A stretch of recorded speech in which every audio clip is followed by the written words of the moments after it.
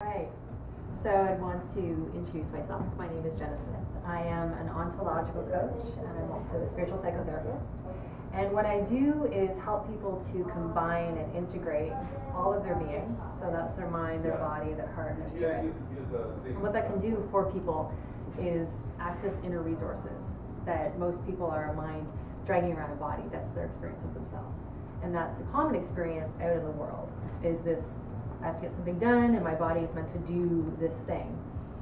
And that can lead to burnout, and that can lead to all sorts of different problems and states, emotional states of frustration and anger and burnt out, all that.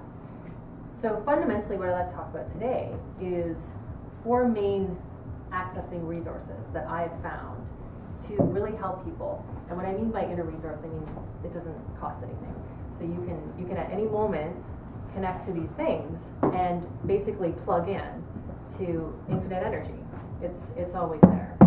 I don't know who is familiar with Nikola Tesla and that there's the capacity to, yes?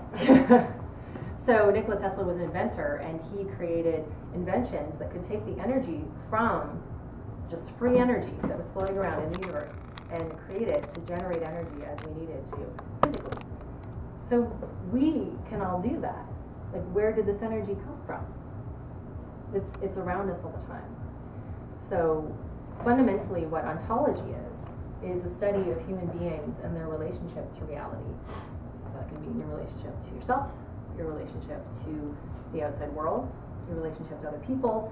All of those things, your relationship to them will determine your experience of them. So with ontology, you can look at that, and by changing the relationship to them, you can thereby change your experience. So what most people find, and what I have found to be liberating, is that nothing actually changes. Life is still going to be frustrating. There's still going to be traffic. You're still going to have fights with people.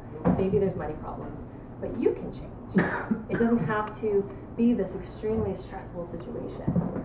You can go through life with a certain amount of ease, with a certain amount of even joy in the midst of all of life's ups and downs and circumstances.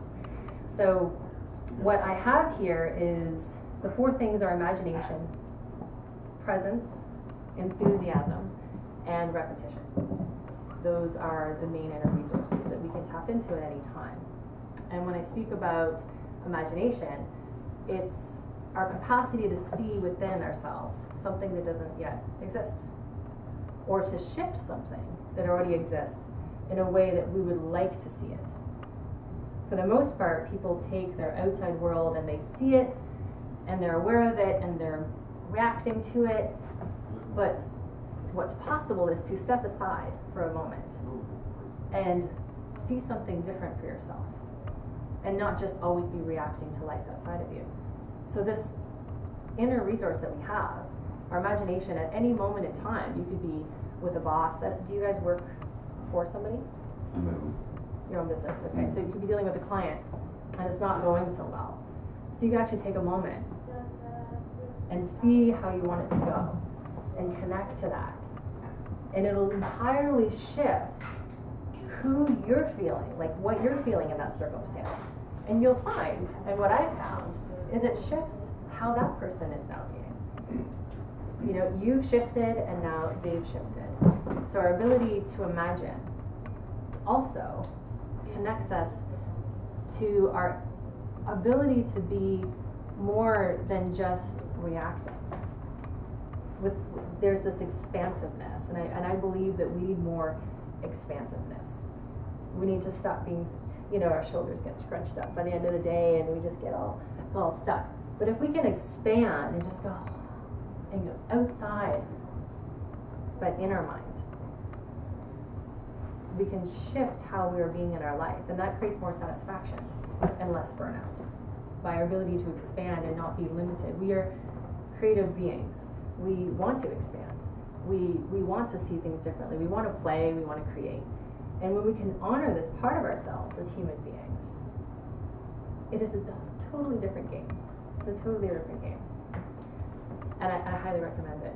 So in the world of imagination, also the other thing was I wanted to share the Einstein quote about problems. So we see problems as something that isn't what we want it to be. it's in the way and it's stressing us out. When we're in that state, that's not a very good resourceful state. All the blood's in the back of our brain and we're not very resourceful.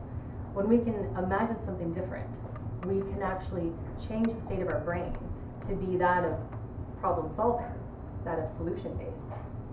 That can change your life. To go from constantly reacting to something, because everyone has chronic problems, but to go from constantly reacting to consciously choosing more and more, we can actually build this, and that's stepping into the fourth resource is repetition, but I'll get to that. So imagination, and the song I'm singing today is actually Somewhere Over the Rainbow. I'm going to talk about enthusiasm first, because those things go hand in hand.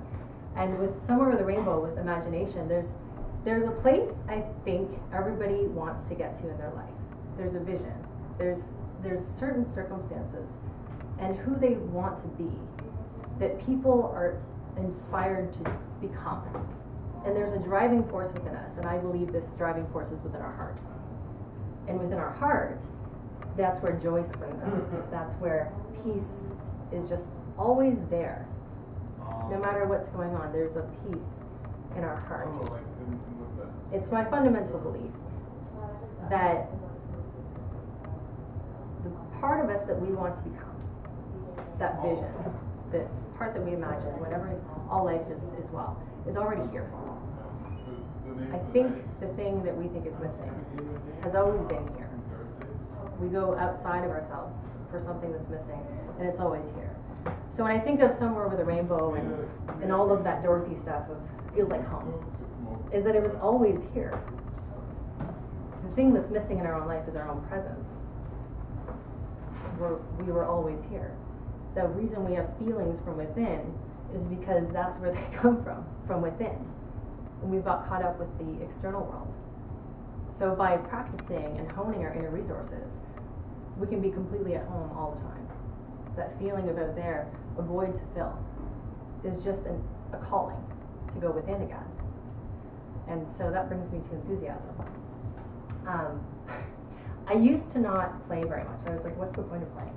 Like, I was a little kid and really didn't go to play day. I would just be like, what's the point?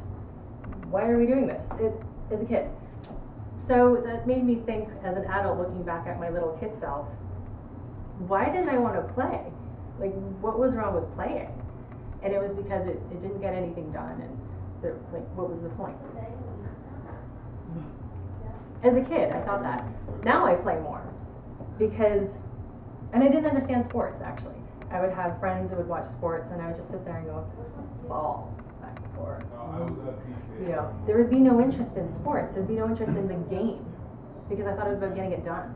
I thought it was about accomplishing something. Fundamentally, I thought it was about me getting it right so that people would like me. I later figured out. But what is life if we're not enjoying it right now? Like, what is it really all about if we're not actually engaged in our own life? So with enthusiasm, with playing, with even just generating a sense of joy from within, we can actually start to play the game of our own life. Everything around can start to become engaging, not just something to do, not just another place to go, another place to be. It's like there's this force within us that starts to come out, and we start to have energy from nowhere. Like, I watch little kids who are running around, and I think I don't have enough energy, or I don't have enough time, and they're like whizzing around. And the question is, where did that go? Where did that go? I was 4 and 6 and whatever. Where did all of that energy go? It's the same thing as before. The energy is always there. But the one place it isn't is out there, where we're reaching for it and we think it's not within us, and we have to reach for it and reach for it and reach for it. And then there's more of a void, and then we reach for more, and then there's more of a void. That isn't working. I think everyone can agree we've all tried those things. Like, if I reach for this, maybe it's that relationship, or when I get this job, or when, I have a drink, or when I eat the cupcake. It's like something, joy will be out there. But our capacity to create joy from within is always here. So think back to, I'm going to sing the song. Think back to when you were a child,